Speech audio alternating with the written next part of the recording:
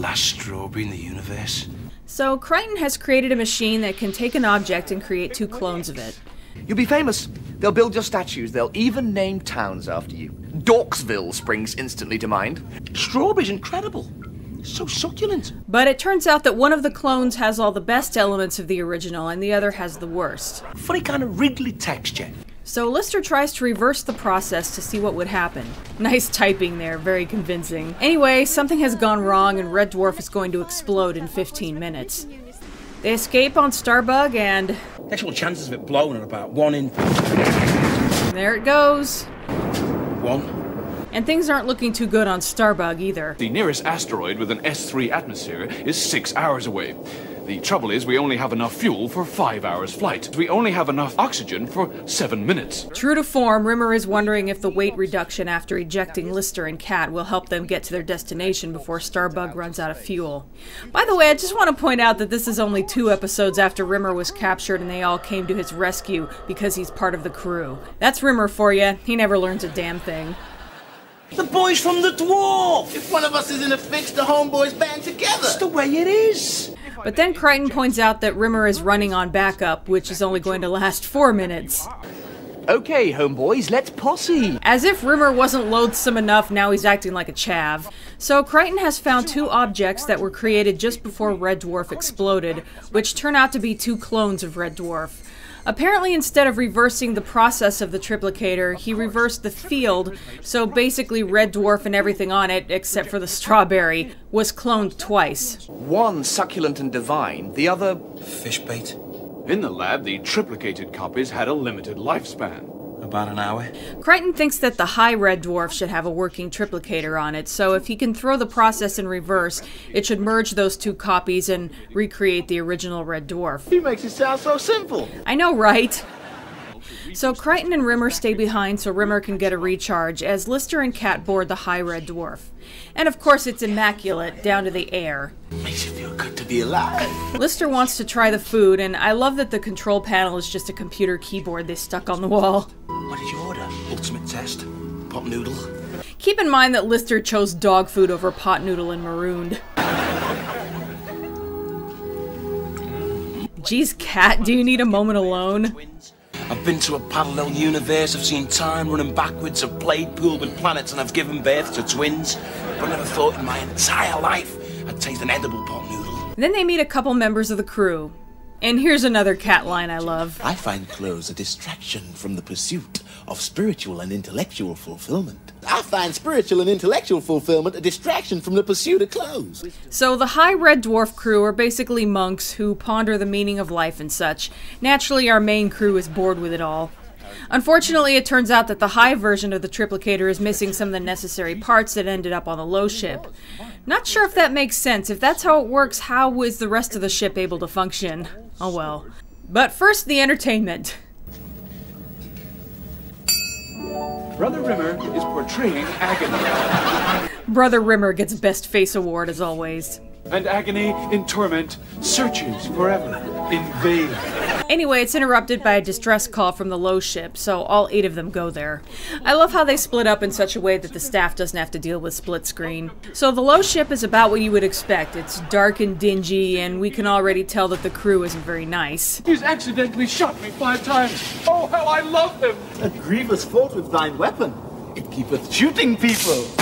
You see? There it goes again. I thought the high crew was supposed to be intelligent. I guess it's all book smarts, which kind of makes sense. They're so pure they can't imagine anyone being bad. Anyway, while running away from the bomb, Rimmer and Lister get separated and Lister runs into the low crew. Low Lister is completely disgusting. Low Cat seems to be de-evolved and animalistic. No one thought it'd be a good idea to refilm that after the fake teeth came out? Really?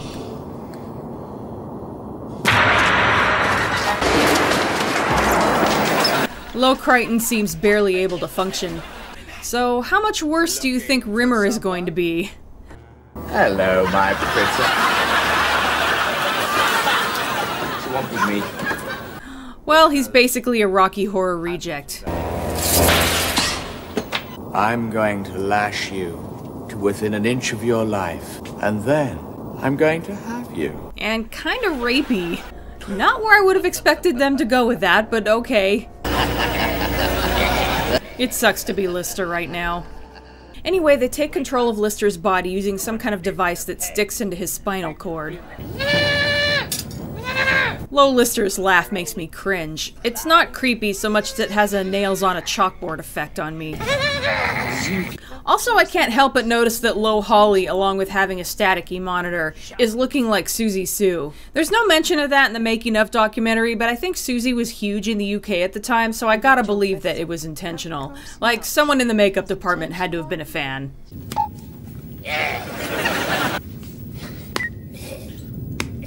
He applauds our efforts. Anyway, they make Lister do messed up things like slam his nose in a cabinet door, pour boiling water on his crotch, and force him to eat a tarantula. And if you want to see that, you're gonna have to find it on your own. I know it's not real, but nope, all of my nope. Anyway, they put tape over his mouth and send him to kill everyone.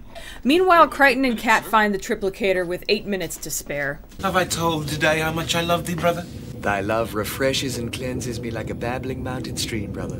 This must be what inspires all that Rimmer x Lister fanfiction. Anyway, Lister shows up, stabs High Lister, and crushes Rimmer's light bee. Farewell, brother. My brook is babbled. I found Goalpost Head. No sign of Dormouse Cheeks, though. Goalpost Head and Dormouse Cheeks. Anyway, the other three have regrouped, but they haven't found Lister. But here he comes. Fortunately, Kat sees that he's trying to say something, so he removes the tape, so Lister is able to warn them. You gotta stop me! Incapacitate me in a painless way! Kat's all done. That was unnecessary. Would you rather have killed him, dumbass? Duck! Left! Right! Anyway, Crichton knocks out Lister by surprising him with chloroform. Surprise me now! Here comes my surprise, sir. I guess he really only needed to surprise the Lows, but that's a great bit. As they're trying to get away, Lister attacks again, but Crichton finds the spinal implant and removes it. But then it ends up in Kat for a minute. So the ships rejoin, and they're about to head back to Red Dwarf when Lister sits on the implant, and it's revealed that Low Lister was a stowaway. As Kat hears him and takes him out with a bazookoid. That was badass. I better remove the spinal implant and destroy it once and for all. Just give me 1 week, that's all I ask. Boy, this is gonna be fun. And so ends Demons and Angels. This is another one of those episodes that isn't especially deep, but it is spot on with the comedy. And while everyone is great, Rimmer and Kat, who happen to be my favorites, kind of steal the show. The only possible complaint I have is that the highs are kind of boring and don't stand out from each other. I suspect that's probably the point. To be too perfect is boring, and I think that's what the writers were going for in a rule of funny sort of way. But with how interesting and unique from each other the lows were, it might have been interesting if the highs were given the same level of attention. Oh well, still a great episode. Next up is the Season 5 finale, Back to Reality. See you then.